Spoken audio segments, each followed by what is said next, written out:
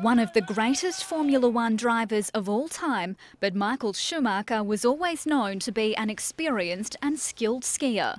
He was skiing with his 14-year-old son and others on Sunday in the French resort of Mirabel when he struck his head on a rock. He had been wearing a helmet. Within 10 minutes, the 44-year-old was airlifted to a hospital in the nearby town of Moutiers before being taken to the University Hospital Centre of Grenoble.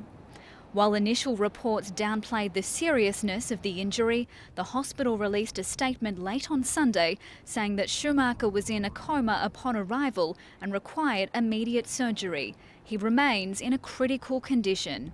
His friends and family are said to be at his bedside. I'm like you. I heard the news, and as I am from the region, I came to see him. But as we can't see him, we'll see tomorrow. Michael Schumacher won the Formula One championship 7 times before retiring for a second time last year. His trademark fight and determination called upon once again. Elise, Holman, Jazeera.